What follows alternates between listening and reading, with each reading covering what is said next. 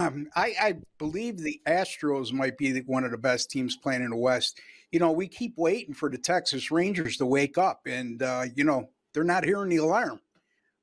Since 2022, the Astros have dominated the Rangers in Arlington, 18-5. If you remember last year, they lost that 7-game series in the playoffs to Texas, but they won all 3 of those games on the road and lost all 4 at home. So they fared very well at Texas.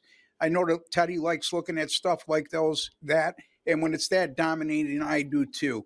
Andrew Heaney, 3 starts against Houston this year, and he's not been very good against the Astros.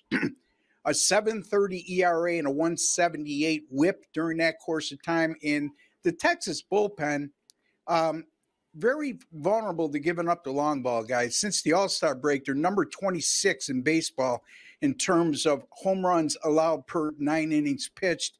And that's something I definitely take a look at when assessing bullpens and handicapping games. The Rangers have dropped 4 of their last 5 and 7 of their last 9, and that goes back to the point where when are they going to wake up, if ever? And since the All-Star break, Texas can't hit their way out of a paper bag, Teddy. 220-18 batting average, 292 on-base percentage.